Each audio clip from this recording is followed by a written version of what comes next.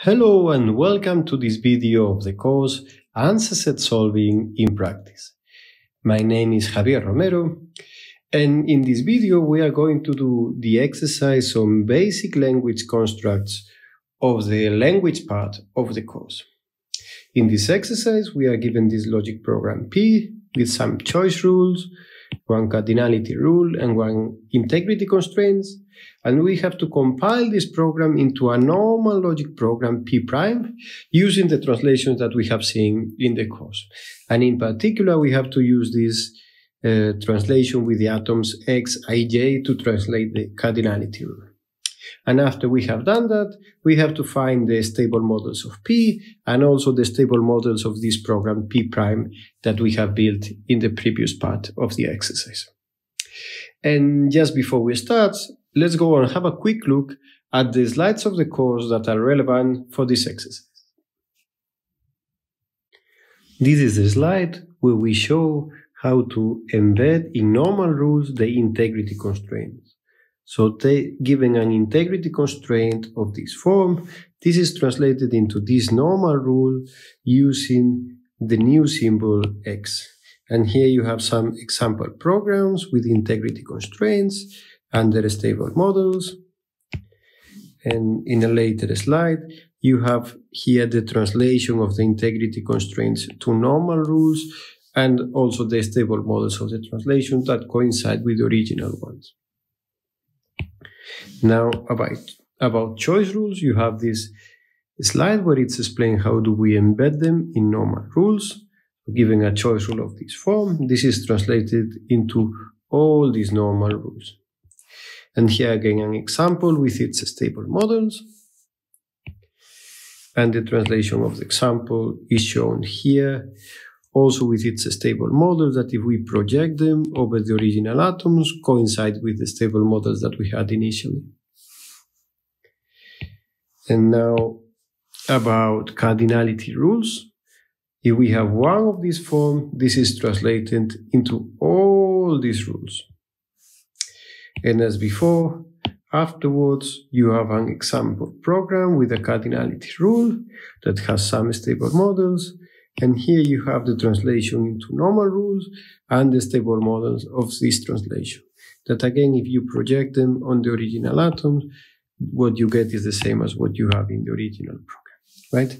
So this was all for this quick review. So if there's something that you don't understand well, please go and have a look again at the slides and watch the very nice videos from Torsten where he explains this very well. And here, let's go on and start with the exercise. Here I have written our logic program P, and we have to translate it into a normal logic program. And we can do it one rule after the other. So let's start with this choice rule. Here we see that for choice rule of this general form, they are translated into these normal rules. But in this case, it's very simple. We don't have any of these atoms. So actually, this is the only part that matters for us. So we have this atom to represent the fact that the body always holds, because this is a fact. And then we have these other two rules here. So let's do this for our case. We can just write here A star to represent that the body of the rule holds. And then we have that A, if A star, and we also add the additional atom A prime to represent the case where A does not hold. And then we have this just like this for the A, for the first choice rule. Now let's do the second one. And if we go again to the slide, in this case, we have a body, an atom in the body and an atom in the head. So basically what we have is this part of the translation. We don't need any of those.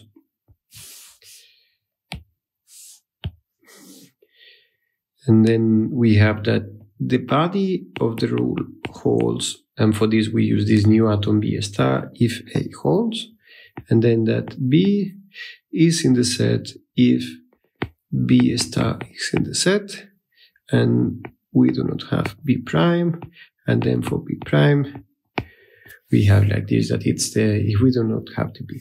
So let's jump for a moment over the cardinality rule and do the integrity constraint. And here we can go to the slide, and all we have to do is to add a new atom here in the head and also negate it in the body.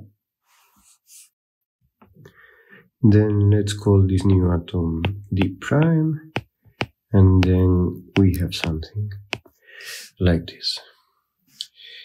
Then we have translated the choice rules and the integrity constraints, and now we only have to translate the cardinality rule. Let's do that. Here we have how to embed a cardinality rule of this form, where we have an atom A0 in the head and this cardinality constraint in the body. And what we do is we replace this rule by this one, where we have the same atom in the head, but in the body we have this atom x1, L, where L is the lower bound of the cardinality constraint. And additionally, we will add all these rules, and we will see this for our exercise in a moment. Good, so then first we have to replace the rule by this one, and we do this here where we have this. So then we are going to replace it by the rule D if x 1, 2, because 2 is the lower bound that we have here. And now what we have to do is to add some rules to define this atom x1, 2. And let's stop now for a moment and spend a few minutes understanding what do these atoms of predicate X mean. And I will write here the meaning of such an atom. So if we have X of ij, this means that after position I included, so the position I is included, there are at least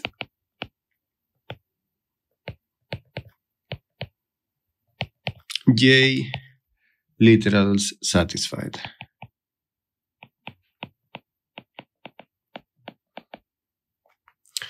Okay, so then, for example, if we think about what's the meaning of x of 1, 1, this means that after position 1, so after position 1 is the one of the A, so taking into account A, B, and not C, there is at least one literal satisfied.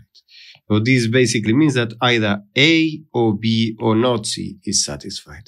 And I just will write this in logical notation so that we have it here written. So this would mean something like this, that either A, B, or not C do hold.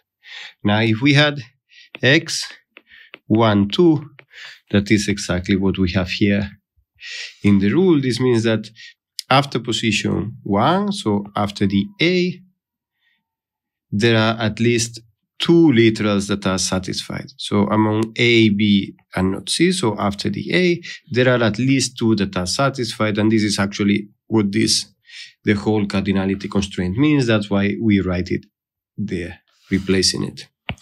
And in logical notation, we could write it like this. So either we have A and B, or we have A and not C, or we have B and not C. Okay, so at least 2 of them must hold. Now, as another example, consider the case X to 0. That says that after position 2, so taking into account just the B and the not C, at least 0 hold. And given that it's always the case that at least 0 hold, this is the same as saying true, right? We can replace it. We can represent it by the symbol true, because it will always be the case that after some position, in this case position 2, at least 0 literals hold. And just let's do one example before we move on. So if we have this x31, means that after position 3 included, so this just refers to the literal not C, at least 1 is satisfied. So then this is basically the same as saying that not C holds, right? Because it's the only one that is after position 3. Okay, Good. So this was a bit of an explanation about it, but now we have to add the rules that define this predicate. And basically what we are going to do is to apply what is explained in the slides. Let's do that. Let's get back to here and start with the case where I equals 1, and we have to consider all the case between 0 and L has value 2, so we have to consider k, 0, 1, and 2. And let's write the first case where we have I equals 1 and k equals 0. So then this basically becomes that x 1, 1 if x 2, 0, and a, because a is the first literal in our cardinality constraint of the exercise, and then we also have x 1, 0 if x 2, 0, right? So we see here we have this x 2, 0 and with the a, and here if the a happens then we move to x 1, 1, we derive x 1, 1, and in any case we always derive x 1, 0 if we have x 2, 0. Good, and then for the case where now with k equals 1, we just have to replace these things. And for the case k equals 2, which is the last one, we just have to do this replacement, okay? And then we have to move on to the case where I equals 2, and here we would have a b, and we have to replace like the rest of the things. Okay, so let's do that.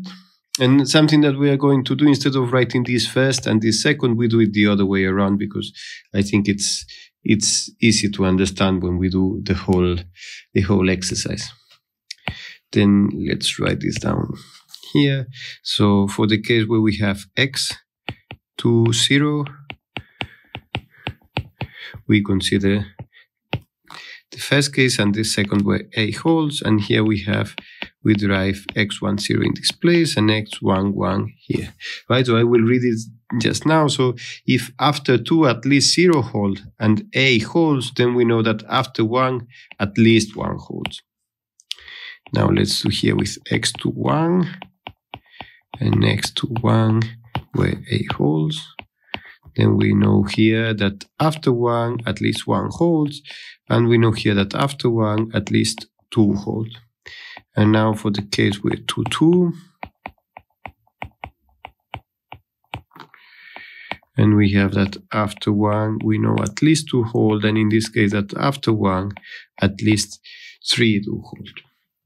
Good. So now let's do it for position second, and we have to replace all these 1s by 2s, all these 2 by 3s, and all these a's by b's. Oops. So x 2, 0 if x 3, 0, x 2, 1 if x 3, 1, sorry, if x 3, 0, b, and then x 2, 1 if x 3, 1. Then let me copy this again so I don't get lost. Then I have here x 2, 2, and then I have here the last 2 with x 3, 2.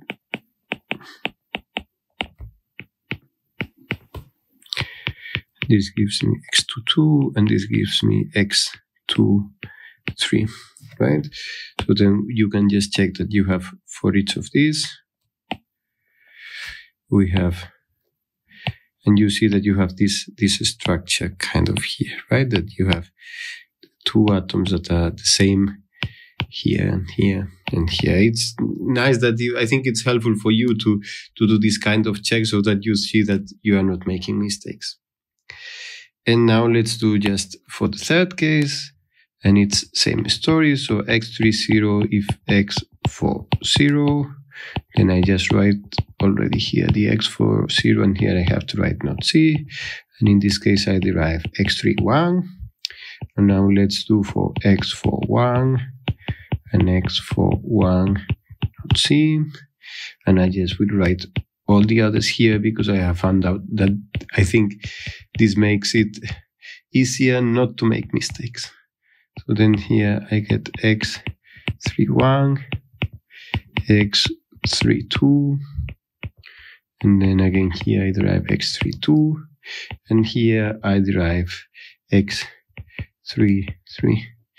We can check. So here we have these related bodies, these ones, and then these heads are the same in the same way as the heads here were the same. Okay, and here we have the B's, the A's, and the not C's. Good, and something that we should not forget is that we also had this here, x n plus 1, 0, and given that the n here is 3, then we have x 4, 0, and we have to add it then here at the end. X 4, 0. Good. So then this basically finishes the first part of the exercise, where we had to write the program P prime, that is the result of translating this logic program with choice rules, integrity constraints, and cardinality rules into a normal logic program, which is this P prime. So this is the first part of the exercise. And then in the second part of the exercise, we have to find the stable models of this program and the stable models of this other program. So then let's start with the stable models of this program. Let's start by cleaning this. And now, for those of you who have seen our tutorial on easy answers at programming, you can see that this is an easy program because there's no recursion, right? So this rule, the body of this rule, so you can see that this, the first rule, second rule depends on the first one, the third one depends on the previous one, and this depends on the one before. So this is a program without recursion, and then we can simply compute the stable models of this program by applying the rules in order. Then for this, we can, so initially we have the empty stable model, and after applying the choice rule, we have the empty set and the set that contains the atom A. Then when we apply this rule, this is telling us that if we have A in our set, then we may add B to the set. So this sends us here to the set B, to the set A. And here there's also the option that we have AB. And here we keep the empty set. And now with this rule, it's telling us that if we have at least two of these elements, then we have to add D to the set. Then, of course, we do not have the C because there's no rule that can give it to us. So then if we have one of these two, then we should add the D. Then here we do not have either A or B, so this goes to the empty set, but in both these sets we have the A, and here we also have the B, so then we have to add the D to both of them. And now to finish, we apply this integrity constraint that tells us that we should eliminate an answer set or a stable model if it does not have D. And then basically what it does is it eliminates this set, and then in the end we have a D. Oops, sorry, here I forgot the B before. We have A, B, and D. And then these two are the stable models of this logic program, and we can write it here. Stable models of P are AD and A, B, and D. Okay, so here what we have done is we have applied the rules in order, and then we know that the sets that we obtain at the end are the stable models or the answer sets of the logic program. And now for those of you who have not studied this part on easy answer-set programming, we can think also from what we know about logic programs. So if we have this choice rule, then we can either not have A in the set, and this is this part of the branch that we have built, or we can have A in our stable model, right? This justifies A in the set. And if A is in the set, then we have the option of adding B, but we do not necessarily must have it. So that's why if we consider just these two rules, these are the three stable models of those two rules. And then we have the rule that tells us to add D in this case. That's why these three are the stable models of these rules. And then the integrity constraint simply eliminates the stable models that satisfy the body, and this satisfies the body, hence we eliminate them. Well, these two survive. And then that's why we can see that these two are the stable models of the logic program P. Good. So now, with this in mind, we can move on to looking for the stable models of the logic program P prime, that is this normal logic program.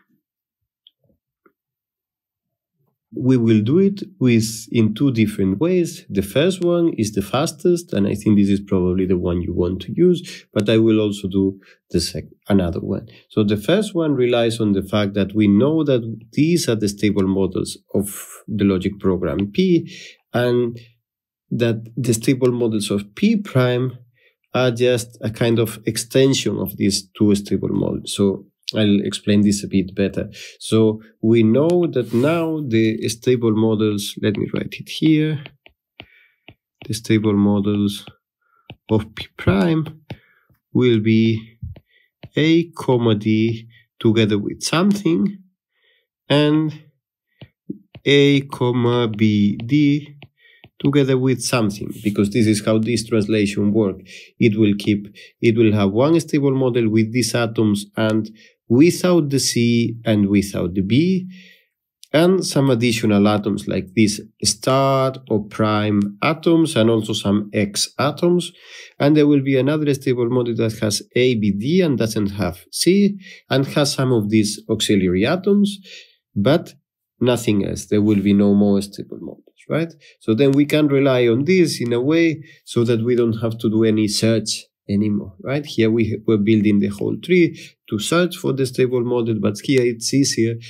Given that we know that these are the two stable models, we can just see what additional atoms do we add to these two sets. Okay, then let me clean this here a moment, and then we will see what happens there. Okay, good. So then something that I think is useful at this point is to have a look at this lot of rules that we have here to see whether what we can reason easily about them. So we have here that this rule gives us x for 0, so x for 0 must belong to all stable models of this program. And if we have x for 0, then we can derive x3, 0. And if we have x3, 0, we can derive x2, 0. And with x2, 0, we can derive x1, 0. So actually, you see, we could always just add the facts 4, 0, 3, 0, 2, 0, and 1, 0 instead of adding all these rules. But let's go on with this. So also, what we know is that given that there's no rule for C in the logic program, C is always going to be false, right? So then we can say that these literals not C are satisfied, and then we can derive from here x3, 1. And if you stop now for a moment and think about it intuitively, it makes sense that we derive x3, 1 because after position 3, there's at least one literal that holds. So this means that C doesn't hold, and this is what we have just said. So then we can derive x3, 1, and with x3, 1, we can derive x2, 1, and with x2, 1, we can derive x1, 1. Right? So then we have all these atoms with 3, 1, 2, 1, and 1, 1. And what from this, we can also realize that now this rule here becomes, we don't have to care anymore about it because we already know that its head will hold. And similarly with this rule here about x to 1, and similarly with this one about x 1, 1. Okay, and what else we have here? We can, if we look at these rules here, they all have these atoms x for 1 and x for 2 that do not belong to any head of the logic program. Then these rules will never be fired, so we can write here an x so that we don't care about it, right? These rules can never fire, can never prove anything because those atoms cannot be true because they do not belong to any head. And I think we can do something else here. Yeah, we can apply the same reasoning on this side, because now, given that these rules about x32 will never fire, we know that these two rules will also never fire, right? There's no way to derive. Given that there's no way to derive x41 or x42, there's no way to derive x32 or x33. Well, here what matters, there's no way to derive x32, and then there's no way that these rules are going to fire. So then we can just skip these ones. And then basically what this tells us is that we only have to care about these 4 rules. And actually, this rule is kind of irrelevant I think for knowing what are the stable models of. Let me just step back. Normally, what one can do with this kind of translation is you do the translation, and then looking at the stable models of the translation, you can go back to the stable models of the logic program. But if we are doing that, also keep in mind that these rules about x13 are not useful, because we care about the atom x12, but not about the atom x13. So for that purpose, we could also just not care about this one, because the atom x13 does not appear anywhere here, and it's unrelated to the atom x12. And similarly, we could do also some kind of reasoning in that direction, also with this atom x10, x11. And actually, if in a solver you implement this kind of translation, you would be very careful about these things so that you are not adding more rules to the solver that you don't care about. Okay, but just here, let's focus on the exercise. Then to determine the stable models of P prime, among all these rules here, we just have to care about these 4. But of course, we have to write here that we have this set of atoms, let's call it X, where we have the atoms that we know that hold for sure, like X10, X20, X30, X40,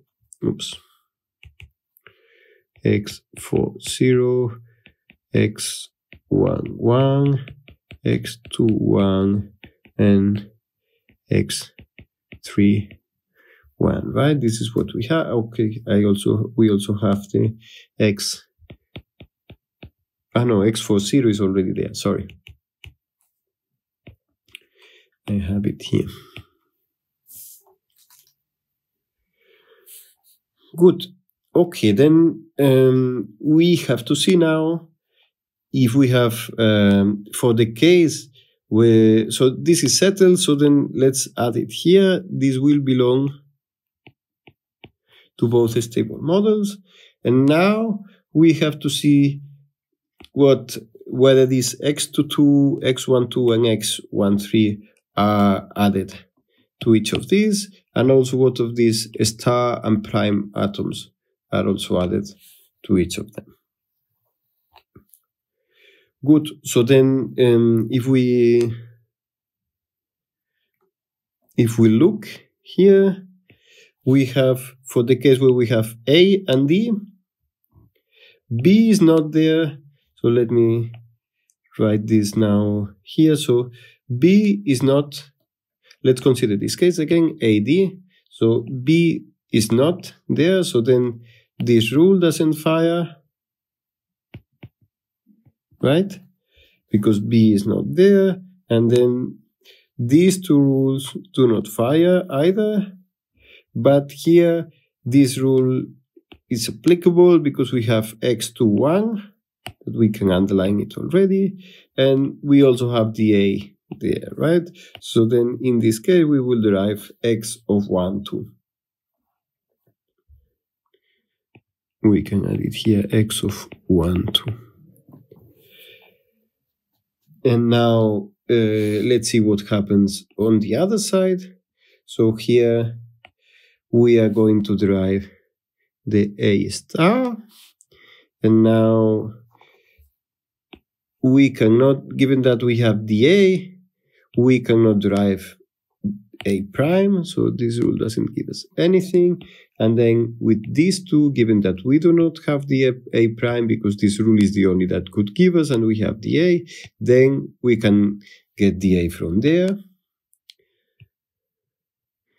And then with the a, okay, so let me underline this one. So with the a, we derive b star. So we have the b star here. And now we are considering this case where we have a and d. So b is not there, b is not going to be there. Hence we derive b prime. And now with b prime, this rule becomes blocked. And then from here we have derived x1, 2. So we get the d, which is the d also that we have here, right? So with these three things, we get the d. And now, given that we have the d, this rule cannot fire, and we don't get it. So then we have just to collect the heads that we have derived. So we have derived the a star, and also the b star,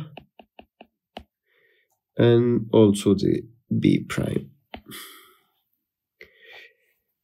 And I think this is it. Let me check it.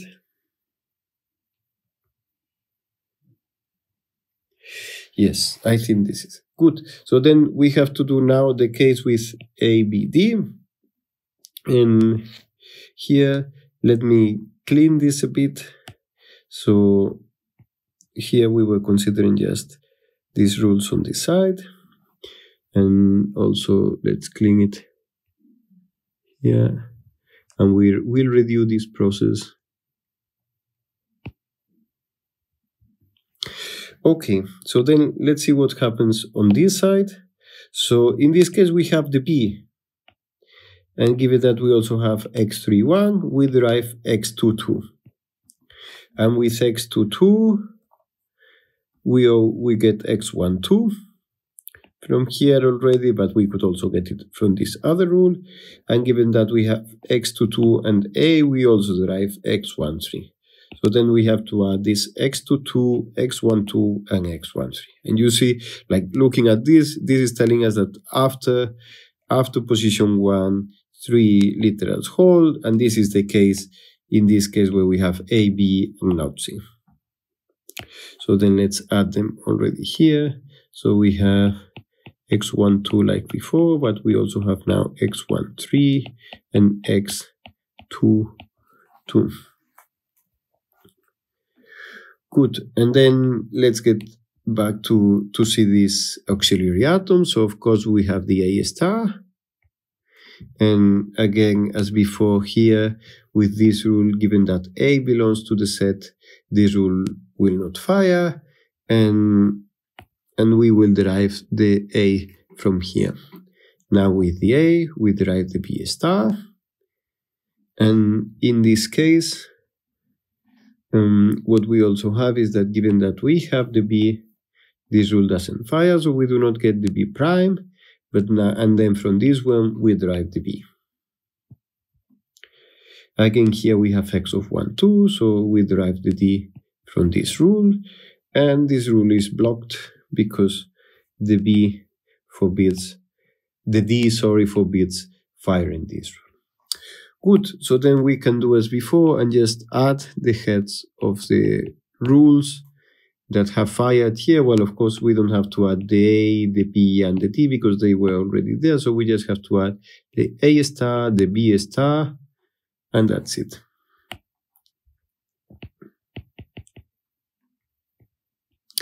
Good. So then these are the two stable models of P prime.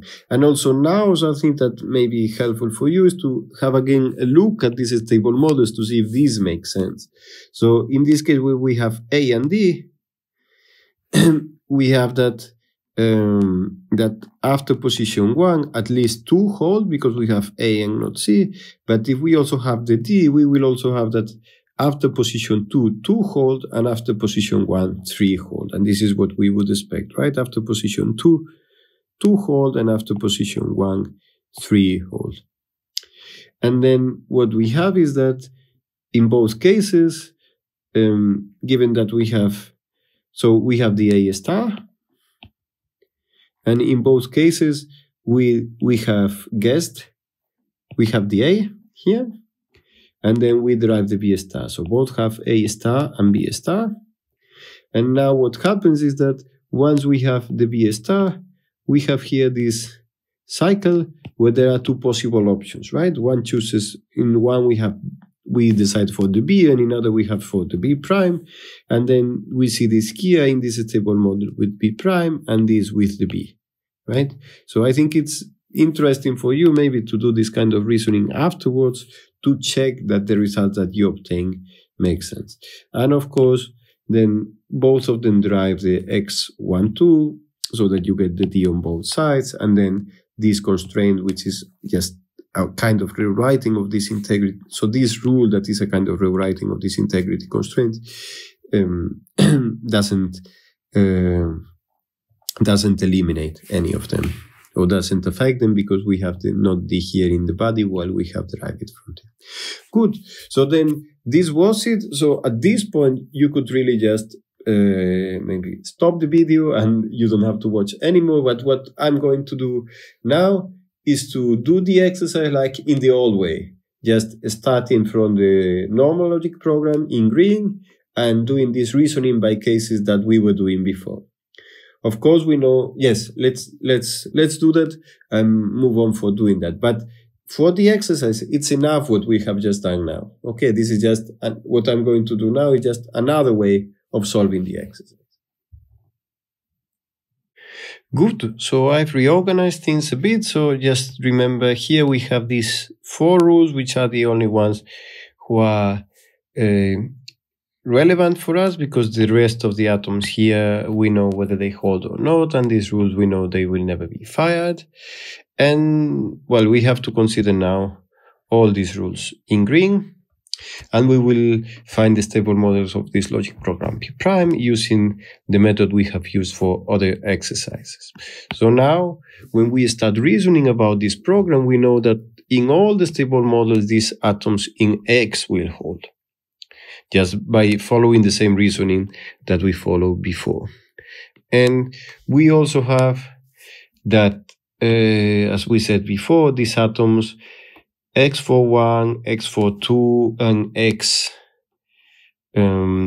X32, and also X23, they have to be false because there's no way that we can derive them. So, right, this we can write it here right away, that we know that these cannot belong to any stable model. Right, let's check it again. So we have the ones for 4, these ones, and we also have these for X33. Okay, we also have to say that X33 we can derive it, and X32 we cannot derive it. So it's also X33 that we cannot derive. And we also have here that X23 cannot be derived, right? Because if you just look at it, it doesn't make sense that after B there are at least 3 literals that hold, right? And then what we also know is that given that this is a fact, then we have A star also, and given that C does not belong to any rule here, we can also derive not C. right? And then with this A star, we can simplify this rule, and then we are left with this cycle through negation. And then we also have, for the case where we derive the A, well, let's stop there. Good. So then this is what we know that will belong to all stable model just by reasoning about the logic program. And now we cannot deduce anything else here. So then let's reason by cases and say, okay, then let's see what happens if we consider a stable model where A does not belong to them, or on the other hand, where we consider stable models where A does belong to them. Right? So then we have that if we do not have the A, then we derive the A prime. And with A prime, of course, this rule is blocked. And now if we do not have the A, then we do not derive B star, because this is the only rule that could give it to us. So then we will have not B star. And then if we do not have the B star, then we cannot have the B, because this is the only rule that can give us the B. So we have not B. And then with not B, we must have B prime. And now to continue looking here, we have to see what happens with x1, 2. But now we can just see that, given that, well, let's continue. Let's not move that fast. So we have not B, so then there's no rule that can give us x2, 2, because remember, this we couldn't have, because there was no way that we could get x3, 2. Basically, we have here not x3, 2. Hence, we have that x2, 2 cannot belong to a stable model if A does not belong to a stable model. Then we have this here, and then if x2, 2 does not belong to a stable model, then these two rules cannot give us anything. And here, given that A does not belong to the stable model, we can also not derive x1, 2, right? So then we have to have here not x1 and not x1, 2 and not x1, 3. Not x1, 2 and not x1, 3. Good. So then now that we are done with this part of the program, we can get back to here, and given that we do not have this one, then we have not D, because there's no way that we could derive the D. And then we are left here. So first let me write things correctly there. Given that we have the node D, if you see, we are left with this kind of rule that says not D prime gives us D prime, and we know that then there will be no stable model on this side. But just to make it easy, now we can make a decision on D prime. So on this side, if we make a decision on reason by cases on D prime, saying, okay, now we know basically at this point what we know is that all these atoms belong to a stable model, and if A does not belong to a stable model, also this must hold. And let's see what happens if D prime does not belong to a stable model where A also does not belong. Then with this rule, we must derive D prime. So this says if a stable model does not have D prime, it must have D prime. Then we can conclude that it can be the case that the stable model does not have D prime, right? And on the other side, if we see what happens if the stable model has D prime, then we see that to derive D prime, it must be the case that it doesn't have D prime. Hence, there's no way that we could have a stable model with D prime if the stable model didn't have the A. So then we see that there's no stable model that does not have the A. Then we can go through the other part and see, okay, what happens if we have A in a stable model? Then, okay, but for this, let me clean this quickly. First here at the bottom, and then here on this side. So so that we can reason about the program. Good. So then if we have A, then we must have not A prime to be able to derive it, right? Because if not, there's no way that A could belong to an stable model. And then this rule becomes blocked because we have the A. And then from here, if we have the A, we should have B star.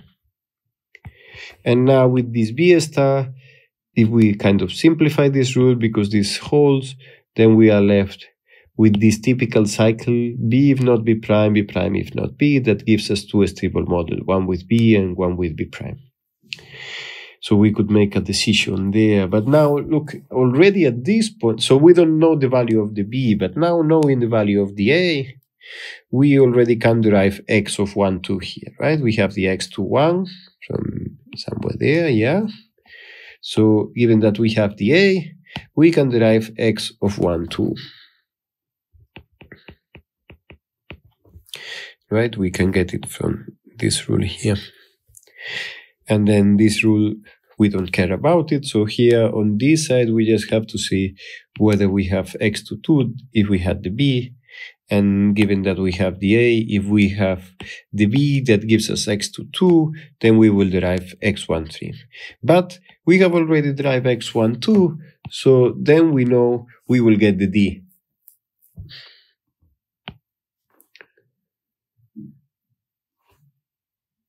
And we can get the D there. And then since we have the D, this rule is blocked, so there's no way to get D prime. So we know already here we do not have the D prime. And then basically what we are left is with this cycle that allows us to choose the B. And if we have the B, we get x to 2 and x1, 3. So then let's do this. On this side, let's see what happens if in a stable model that has the A, it does not have the B on this side, or it has the B on the other side. So without the B, we derive B prime. Okay, let's do this.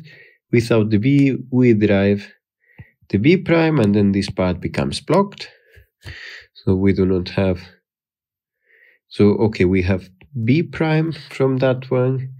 And then if we come to look at here, we derive x to 2 and x1, 3.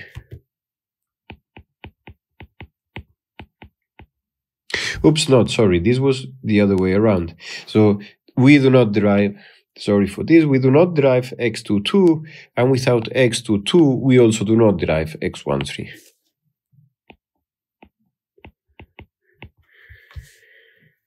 Good, and on the other side, it's a bit like it's the other way around. So if we, in this case,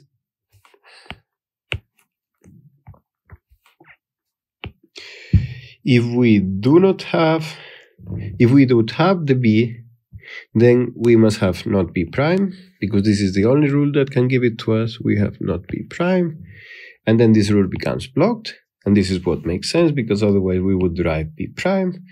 And now with the B here, we get x to 2, and with x to 2, we get x1, 3.